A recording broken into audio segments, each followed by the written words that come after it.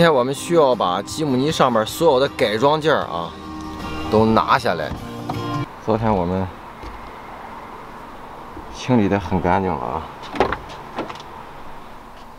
看到啊，上边之前我们做的那些东西都没有了。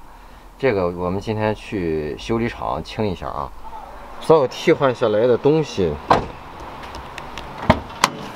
都在这里边。这些东西啊，都是之前的改装件，我们今天要放到植物园，包括把这些东西拆下来之后，我们就拿走了啊。然后还有之前的这个架子啊，我们也拆掉，前后杠。侧杠啊，前板都得拆，行李架也要拆掉啊。心里很难受啊，因为吉姆尼陪伴了我们2年多的时间啊，让我们创造了一个又一个的单车的，也不能说神话吧啊，做了单车的一个又一个的视频。吉姆尼代表了我们最早的上野游记的精神啊，就是我们绝对不怕辛苦啊，不怕艰难，也不怕危险。这车的可靠性给我非常大的一个震撼啊！这个车从来没有掉过链子，吉姆尼真的是非常非常好的一辆车，每一个人都应该有一辆吉姆尼。我们把这些都放下来啊。我们现在来看看啊，楼上的保险杠。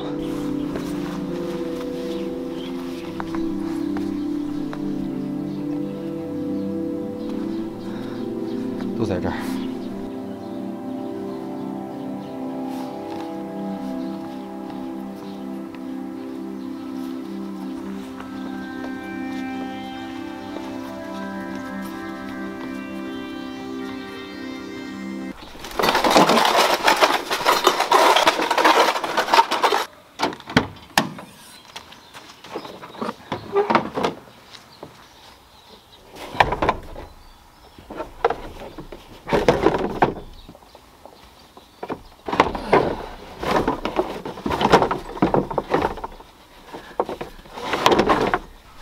太热了，今天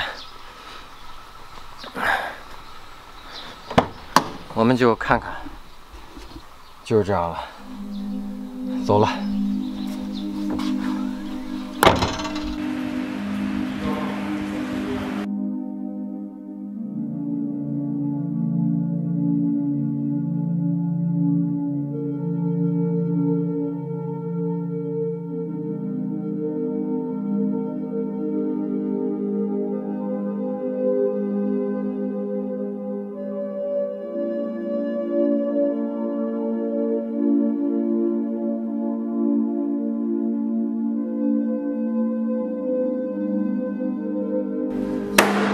我们来吃炒鸡，中午吃炒鸡、土豆、辣椒，还有这个切好的土豆、削好的土豆和这个香菇。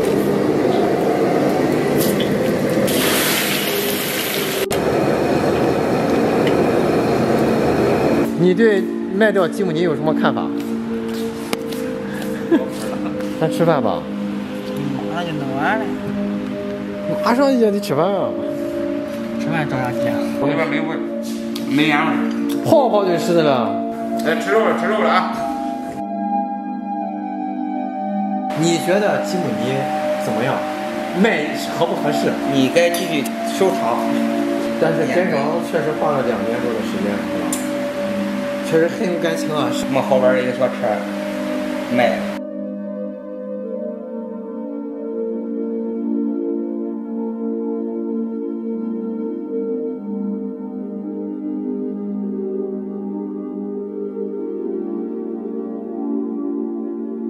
这一套啊，用了3万公里的 Q2。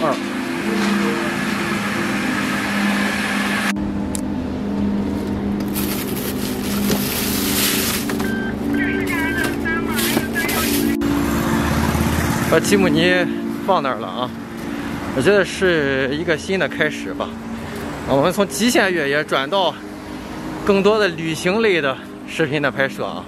大家要问啊，卖了吉姆尼我们买什么车啊？现在有这么几个备选，一个呢是房车啊，一直以来想自己打造一辆房车，另外一个就是陆巡。你也知道啊，陆巡应该是整个越野车里边数一数二的好车了。还有一个呢，就是皮卡啊，皮卡呢就是爆改啊，升高爆改，这个我们一直没有尝试过，所以我觉得现在还没有想好啊，现在还没有想好。今年还需要多多努力赚钱，然后我们把这3辆其中1辆车啊买到。